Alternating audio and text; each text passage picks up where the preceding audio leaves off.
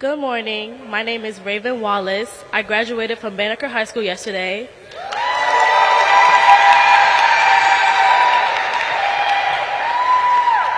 As exciting as that was, I am just proud to be a Supreme Teen here at Raymond Rec Center with DC Department of Parks and Recs.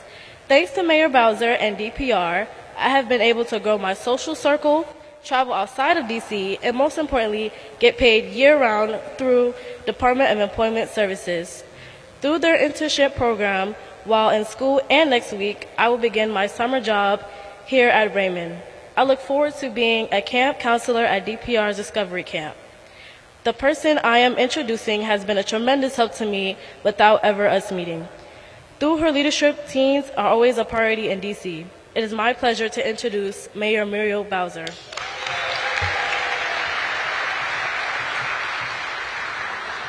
Give Raven another big round of applause.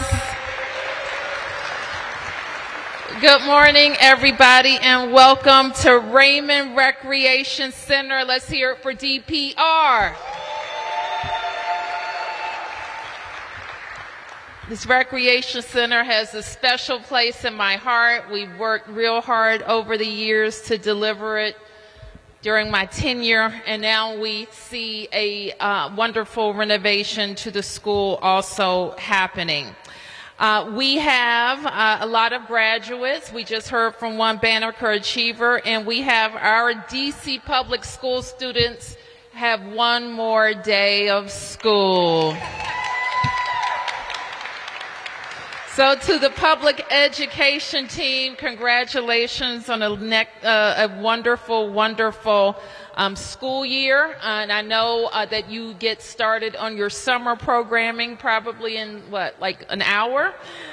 But Chancellor Farabee, Superintendent Grant, Deputy Mayor Paul Kine, our public charter school leaders and educators, and the 100,000 children in DC schools. Give them a big round of applause.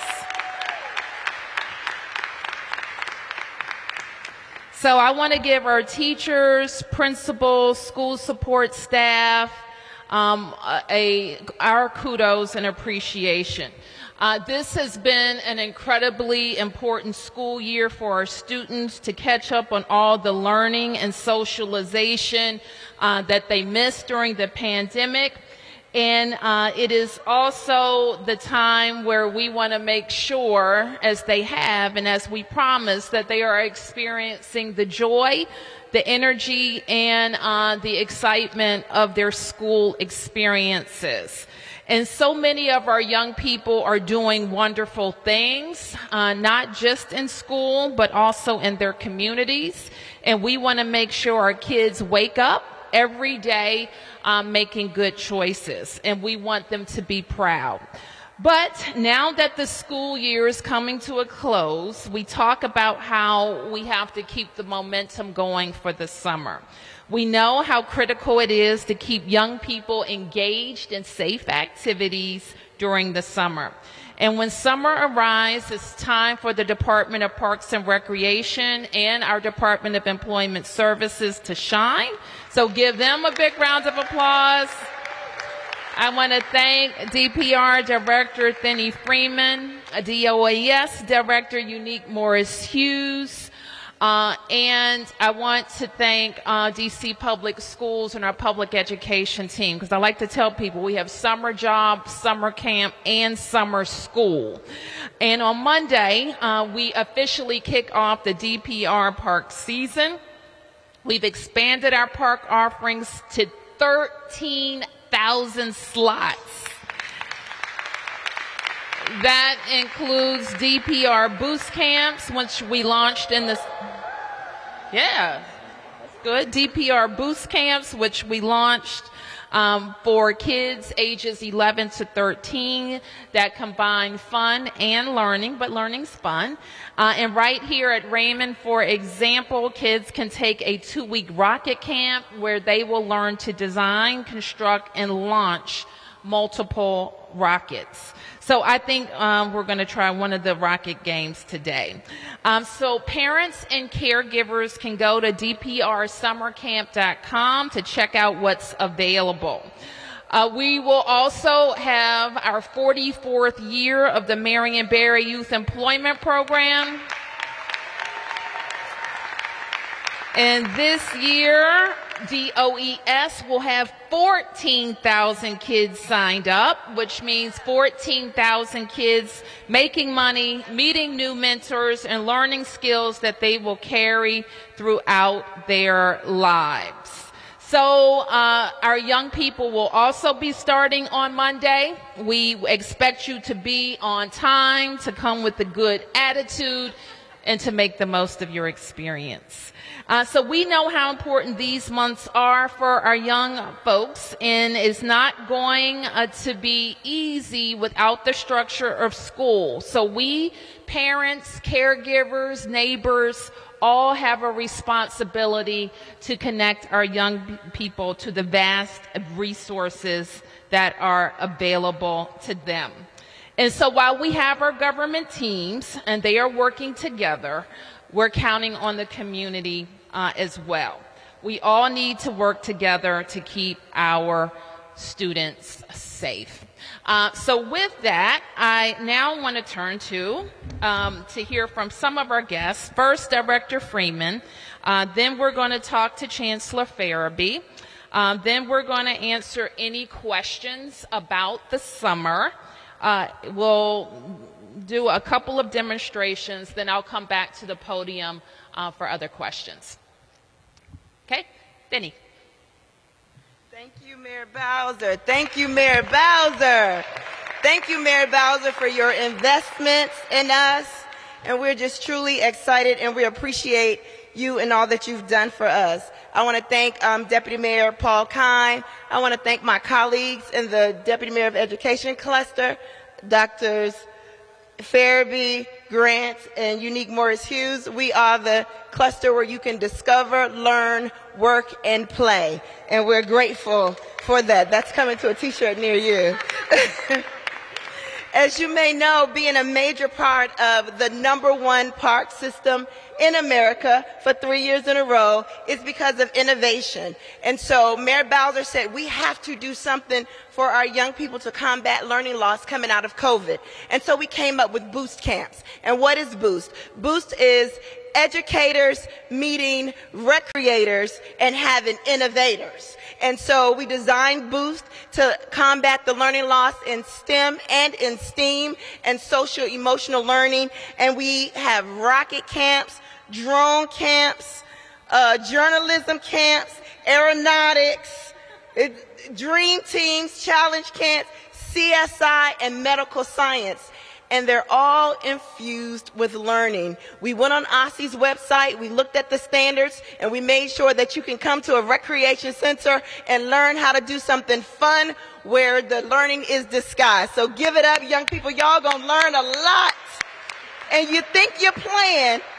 As I've said before, fun is serious business, and we do not play about how we serve our young people. And so DPR this summer, we've increased our camp slots, 1,000 more. Young people are going to Camp Riverview in Scotland, Maryland, completely free. They'll do archery, kayaking, sit around the campfire, and get mentorship, engage, and just do something different. So we're just so proud of our investments. Thank you again, Mayor Bowser, and your Rec for All investments, and choosing DPR to lead the charge, and we boldly and gladly accept. Summer, summer, summertime in the city. And we have remixed it and called it Boost. And with that, I'd like to bring up my partner in this, Dr. Farabee. Thank you, Director Freeman. I also want to recognize one more time, because we're in graduation season, we're celebrating the class of 2023. Give it up again for Raven, recent graduate from Banneker Academic High School. Say it with me, please. One more day. That's right, I said it, one more day. So school ends for DC Public Schools on tomorrow. But as you heard from Director Freeman, we have a strong portfolio of options for students to be enriched and also to stretch them academically, socially, and emotionally as well. I want to thank Mayor Bowser for hosting us and bringing us together. It's always great to be with my cluster colleagues, but more importantly, to help us get the message out what DC is offering our young people, not only to keep them safe, but to be focused on their well-being and to ensure that they continue to strive in school and outside of school. Importantly, you should know that we continue to see progress in our recovery. We know that we have more students that are on grade level, we have more students that are reporting that they're stronger with their mental health, and so we see this as an opportunity to build a ramp and a bridge into next school year. And so we're reminding families that DPR has a strong portfolio of options. Thank you, Director Freeman. And many of those options are on DC public school campuses. So we're excited about the opportunity to support our young people, again, academically, and also provide them some enrichment opportunities. DC Public Schools will officially extend its learning beginning in July, on July 3rd. And so we'll have summer learning opportunities, that's right, where students will either learn in a half-day or full-day mode, but they'll have an opportunity to go deeper in their math and reading concepts as well. And we'll have those sessions until August 4th. And then we'll have summer bridge activities for students that are going into new schools. So students going from elementary school into middle school, and then from middle school to high school. So we are really excited that parents and all of our supporters get an opportunity to support our young people over the summer, but please know that DCPS will be with you lockstep. Thank you.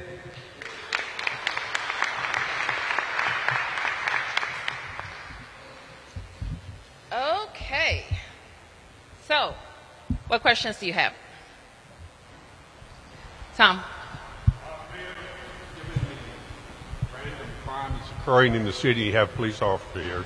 What is the security situation around these various summer camps? The question was about security around camps. Okay, let me first start with Director Freeman. Thank you. So during camping hours, locations where we have our young people, the facilities are closed to the public. They can come in for access for restroom use, but other than that, we don't allow patrons in the same space with our young people. Okay, Sam? Yes, Mayor. I was looking at the stats on carjackings, and I guess it was at 2018 there were like 140 citywide. And the numbers today, there were 120 in the last 30 days, 42 in the last week. Are we in a crisis? Sam, I've been talking about being very serious about people who are breaking the law in our city for a number of years. I won't recount all of the efforts that we've made to bring the right people together, to focus on repeat offenders, to focus on juvenile offenders, and to make sure that the law is being consistently enforced and prosecutions made. We continue to work on all of those things. I am pleased that the council is having a hearing on my bill, a Safer, Stronger bill, on this Tuesday, I think. And I hope that they move urgently to get something done. In the meanwhile, the deployment strategies that MPD is putting in place, I'm going to have the chief talk more specifically about that and continue to ask the public for its support. Chief. Thank you, Mayor. Sam, when you're asking about carjacking specifically, this is a great venue to talk about the juvenile space. A lot of our recent carjackings have been committed by young men and women that are 14 and 15 years old. We had a spate of carjackings that occurred in the middle of the night that the same group of people were involved in from 2:30 a.m. to 5:30 a.m. These are 14 and 15-year-olds that are not at home, that are not with their parents, they're not with guardians, they're not in safe spaces, and they're not accountable to anyone. And that large number is really due to a small amount of young people that are out there. So as we talk about juveniles having outlets this summer, I mean, that's very, very important. But I really want to ask the parents that are out there and the guardians that are out there, when it comes to 10 p.m., ask where your children are. They shouldn't be out unattended, without activities, without something to do, in a safe space. We need better for our children than committing armed carjackings and armed robberies. But your initial question was the numbers. The numbers are due to a very small amount of people that are committing the largest amount of crime. I think we've made some significant arrests recently. I can't discuss them because they're open investigations, but our police department, our carjacking task force, our federal partners, our patrol officers, every single day we're tracking this. So go ahead, Sam. Is that the number of arrests have gone down compared to last year? Ongoing investigations, right? We pick up additional carjackings and robberies, and I mentioned once we get a chance to close them, fully close them, you'll see the numbers of case closed go up.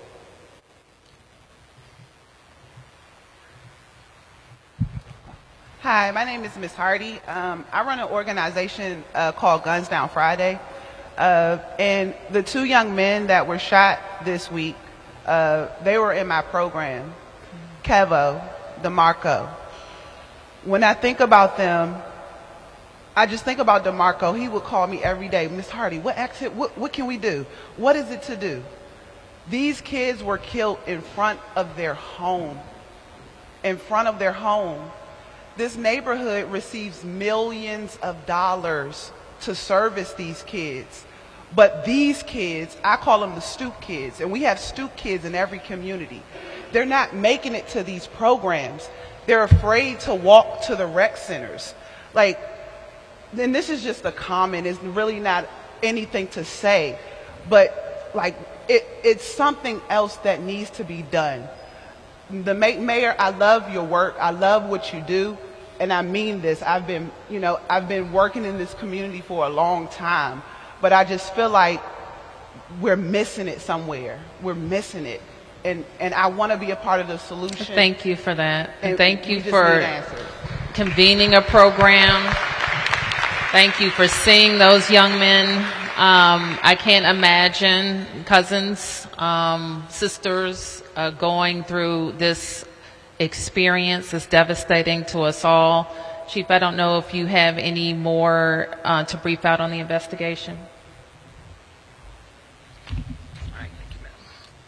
Just very limited on the investigation. We are making progress in that case.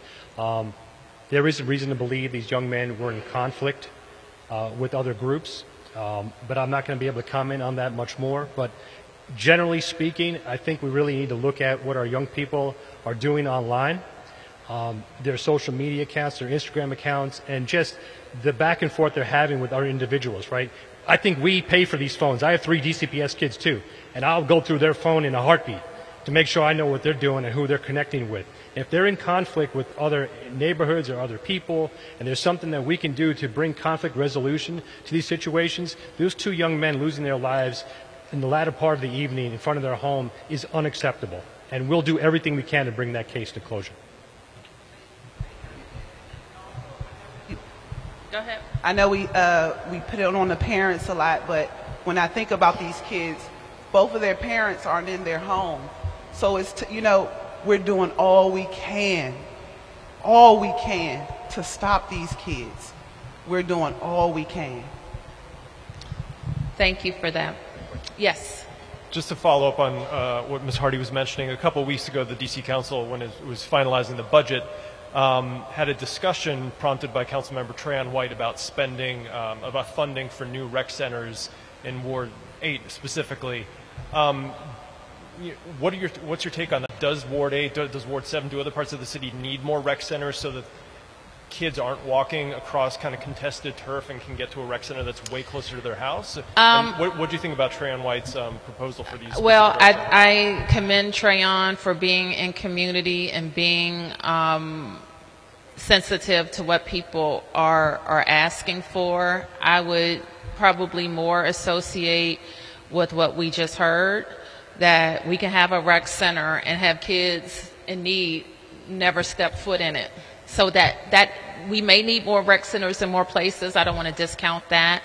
but it's not necessarily the answer to a kid that's in trouble, because they're probably not connecting to those programs.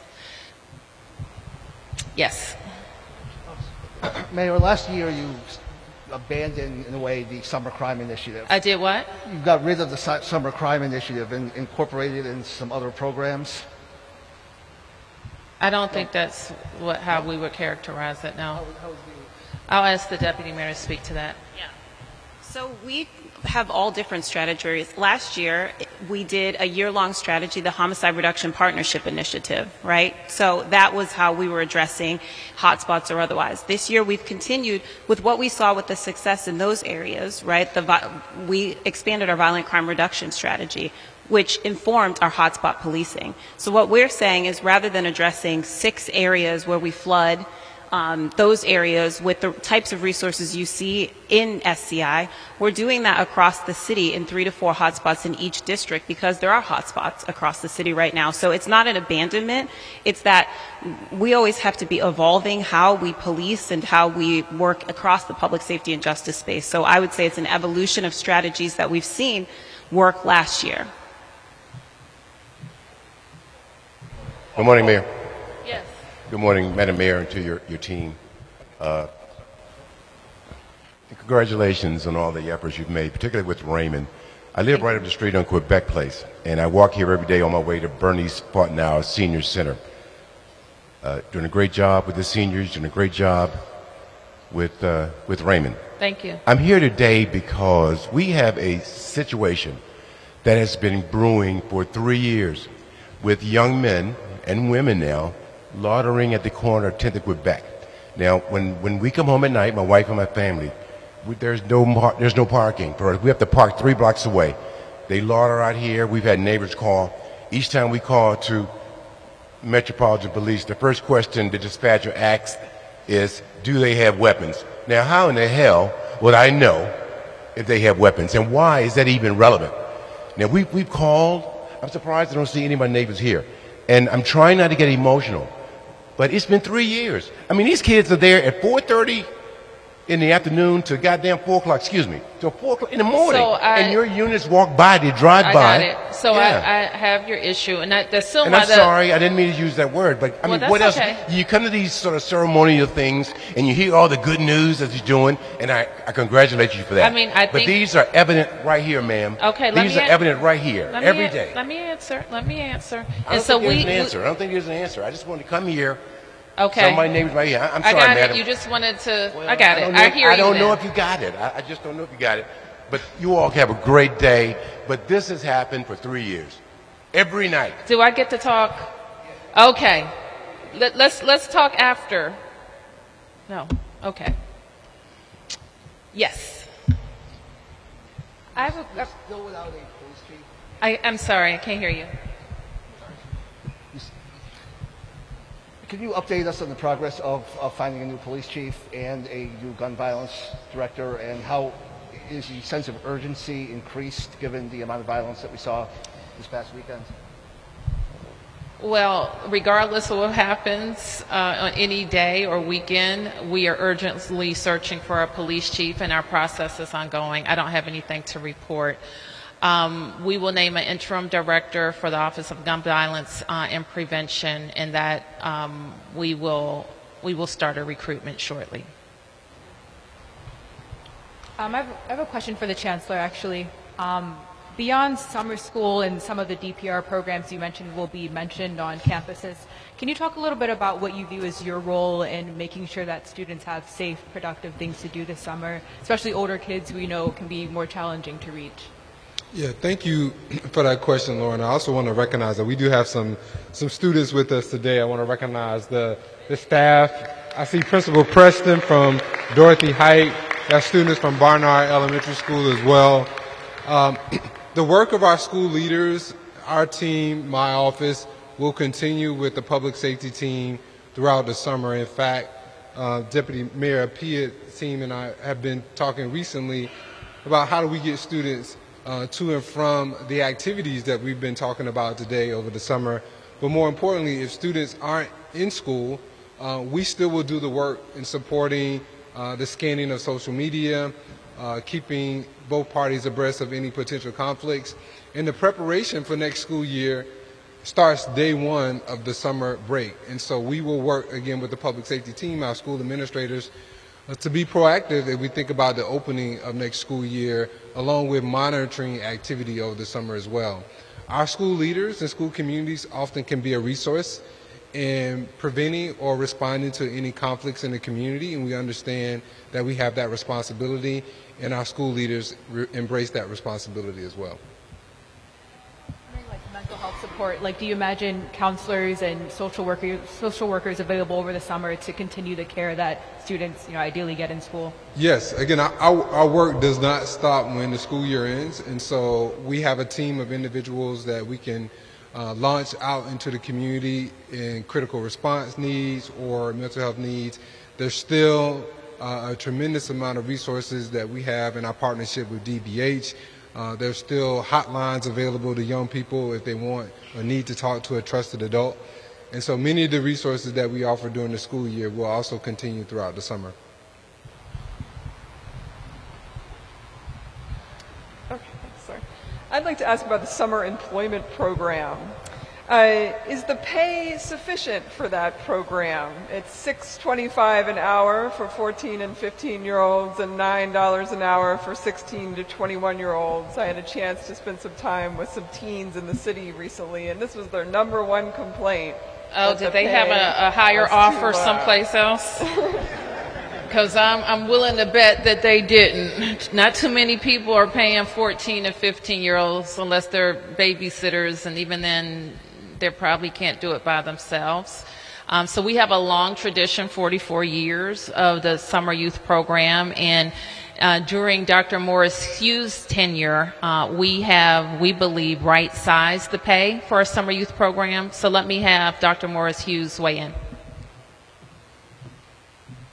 Thank you, Mayor Bowser. So not only have we right-sized the pay, but our 22 to 24-year-olds, which was an expansion due to legislation that Mayor Bowser introduced, is now at minimum wage. So we will have 22 to 24-year-olds effective July 1st, making a little over $17 an hour.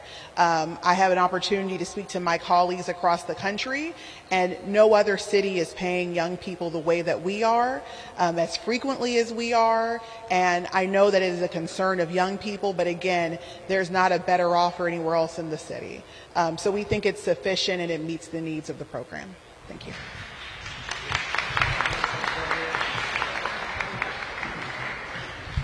Thank you for that question, because I've been a summer youth employment parent, and I appreciate the pay.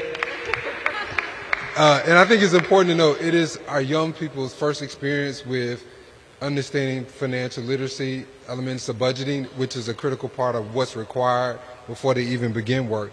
But I think it's important to note that when students have an academic need, we also have what we have learn and earn opportunities as well. So if students can't work and we need for them to be in school, they can also earn the wages associated with summer youth employment while they learn in our schools as well.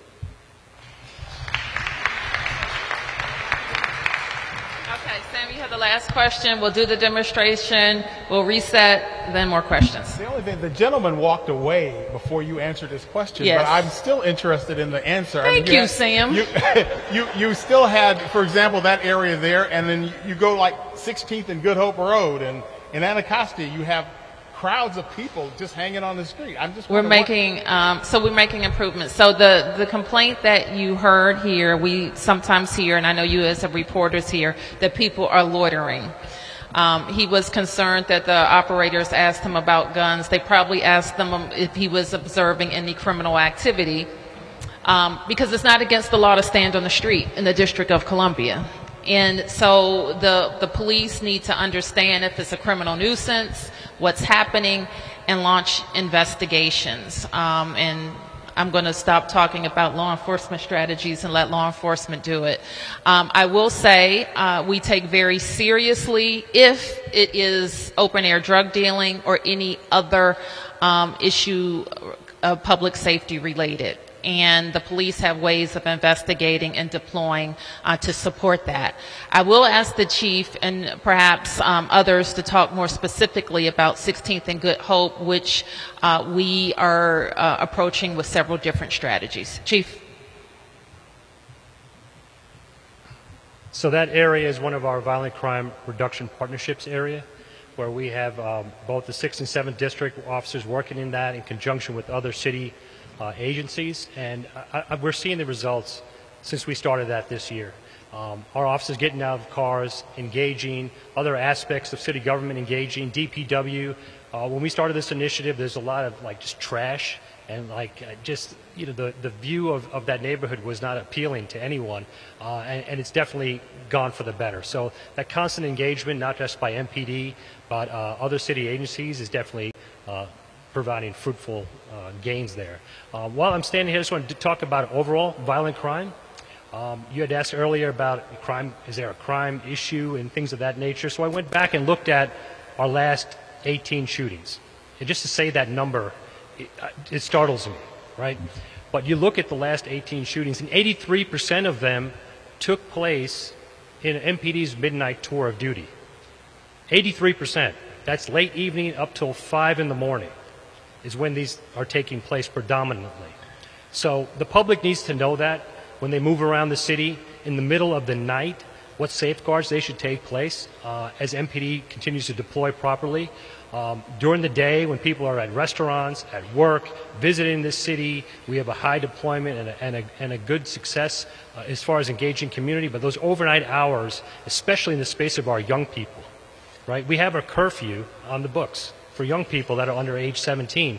Yet time and time again, we see young people out in the middle of the night in areas like Good Hope Road and other parts of the city, not just one section of the city, but all sections of the city. We need our young people engaged and off the street. And if they're loitering in the middle of the night, that's something we can talk to them about. But yeah, police officers are there to investigate crime. But hotspot policing and our philosophy in there is to engage people. So if we see people standing on the corner, I expect our officers to get out of their cars and talk to folks and see what they're doing. If they're engaged in criminal activity, there's something more we can do. If it's just being a nuisance, we're being a nuisance to them, right? If there's some open air drug using or drug dealing, something that we roll up on and we can't actively see, we want to at least gauge those people. And if nothing else, it's an opportunity to talk to our citizens and our residents. Okay, thank you, everybody. And where are we going next?